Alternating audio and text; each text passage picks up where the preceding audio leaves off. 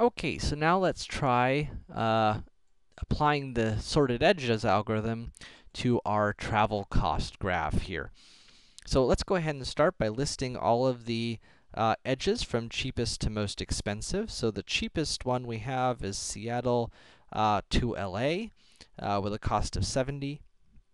We've got next cheapest Chicago to Atlanta with a cost of 75.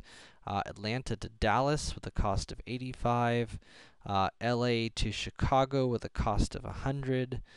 We've got Dallas to Seattle with a cost of 120. Seattle to Atlanta with a cost of 140. Seattle to Chicago with a cost of 145. LA to Dallas with a cost of 150. Chicago to Dallas with a cost of 165. And LA to Atlanta with a cost of 170. Hopefully that's all of them.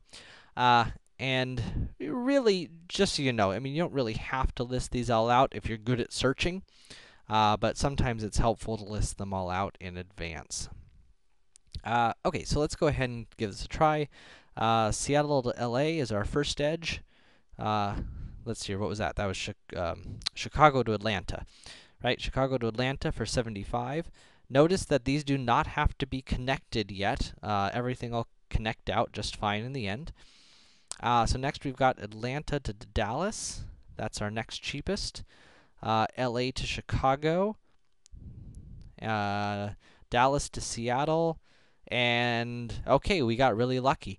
We're done at this point, and we have our circuit. Seattle, LA, Chicago, Atlanta, Dallas, and back home to Seattle is what we get from the sorted edges algorithm here. And this one does turn out to be the optimal circuit. We also happen to find this using nearest neighbor.